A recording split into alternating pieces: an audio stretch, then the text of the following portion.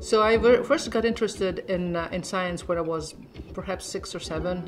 My dad was a passionate person in the natural environment. He came from the Alps, and so we would spend our time in the woods or just looking at the landscape. From all these experiences in nature, pretty much hiking a trail, hunting for edible mushrooms or whatever it was, I developed this keen interest in the natural sciences, in the sciences, and I knew also I wanted to do something in ways that could make an impact.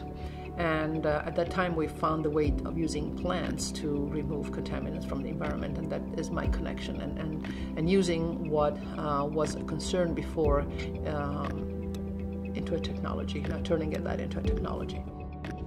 Being one of the few women in a male-dominated environment is definitely tough.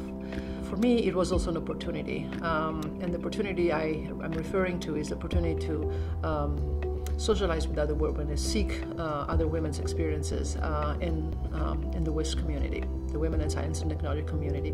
What I found is that as I grew and I got into a leadership position, I thought what prepared me the most for that was really actually working side by side with other women to think what a better organization would be, and how impacts to women and things that improve the life of women can actually impact the whole lab. There's a lot of work to do still, but I think we're making some progress, and that's the important part.